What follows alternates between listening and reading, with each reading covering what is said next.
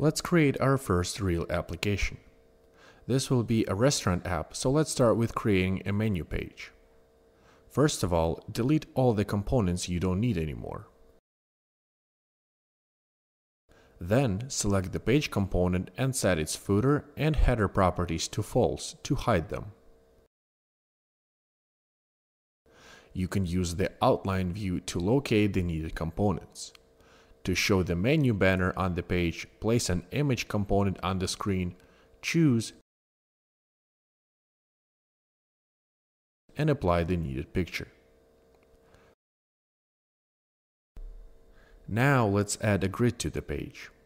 I also want to add a photo of my meal, so let's drag and drop another image component into the grid and upload some custom image I prepared. You can also upload several images at once. As soon as they are uploaded, choose the image and click Apply. Next, I want the cell to be a little bit smaller, so let's go to the Style tab and set its size to, for example, 5 of 12. Now let's add the name and some description of the meal. For this, I'll add the text component, let's name it Soup, and then let's change its style to H3. After that, let's add another text component with some description. So this will be vegetable soup with H4 style.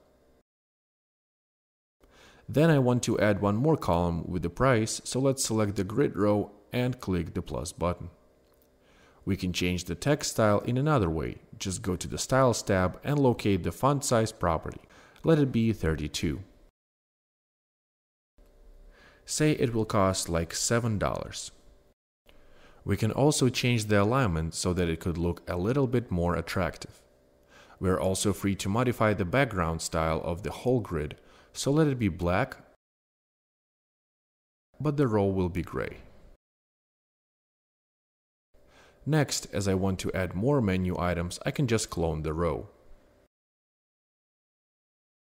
Now, all I need to do is change the content, so this one will be meat,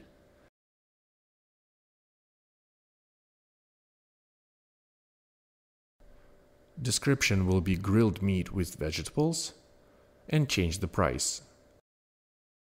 This is it.